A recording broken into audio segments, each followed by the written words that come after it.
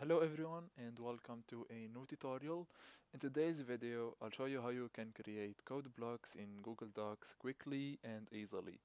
So by the end of this video, you'll be able to turn this piece of code into a nice block that will help you to easily understand and interpret your code. So without further ado, all you have to do is go to extensions, add-ons, get add-ons. In the search apps field, type in code blocks. Alright, click on code blocks. It is much better than the code blocks 2.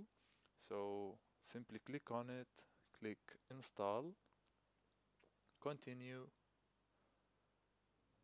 select the Gmail account that you are currently using, continue, and allow.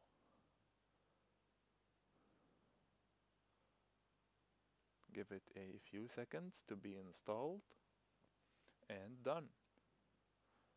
Now go back to your document, go to the extensions, code blocks, and then click start. After that, a new sidebar will appear with different programming languages that you can use. Also, we have multiple themes that we can try. To use the extension, all you have to do is select the piece of code that you have. Next, in the language list, look for the language that you are using. Let's say I'm looking for Python.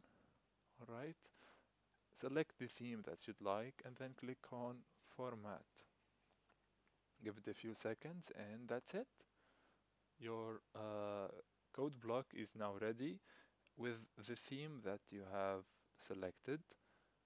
And that's it. You can easily now format and display code in Google Docs. So if you have found this tutorial helpful, don't forget to like, subscribe, and hit the bell icon for more quick tech tips and tutorials.